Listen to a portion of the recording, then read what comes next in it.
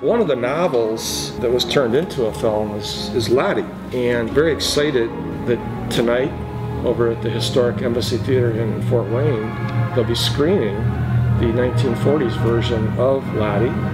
That will be very exciting.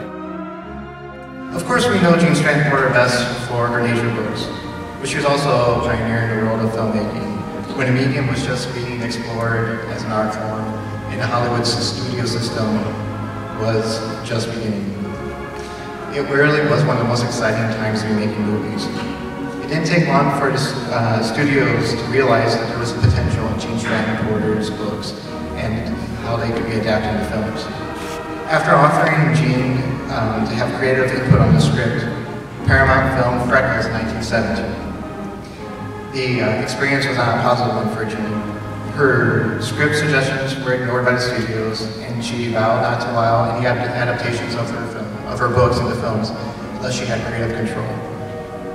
But how did she go about having this creative control? She, being a person who would not shy away from innovation and independence, she created her own production company.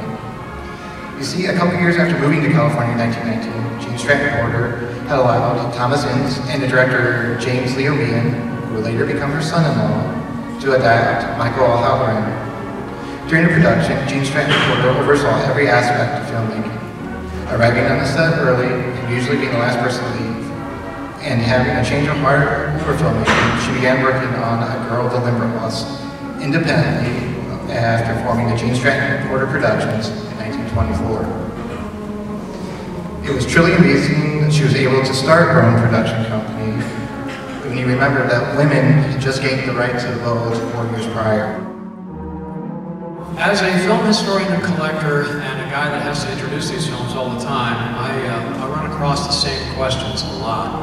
And one of them is this color and sound, and can you relate it to anything that we know? And here's an answer to that. This is black and white, and the sound has a lot of hiss in it. It's from 1940, but it sounds pretty good for 1940.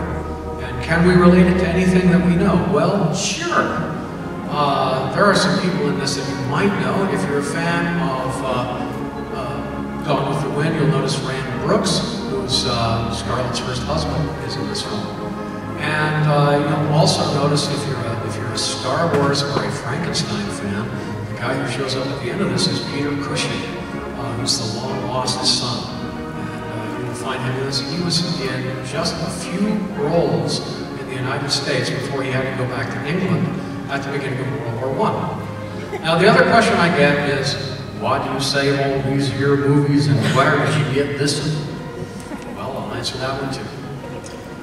This movie comes from Albion, Indiana, in the library, and it was a 1960s reprint of this film, and it was going stinky.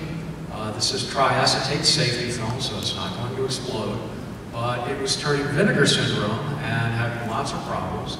And I looked at it and I said, you guys got about 6 months before this is going to die. And they said, well, why don't you take it? And I did, and I did some preservation steps that I can talk to you about if you want to know about film preservation.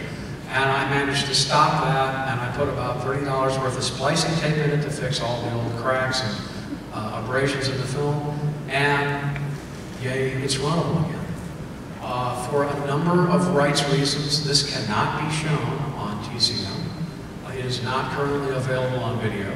Yes, there is a print at Library of Congress, and I tried really hard to get that because since this is 16 millimeter and not 35 millimeter, the 16 millimeter isn't as nice, but we could not get the 35 millimeter because there are all kinds of rights issues and stipulations and red tape that I could not get through at Library of Congress. But someday, maybe, we'll be able to do that because this would be an ideal venue for that.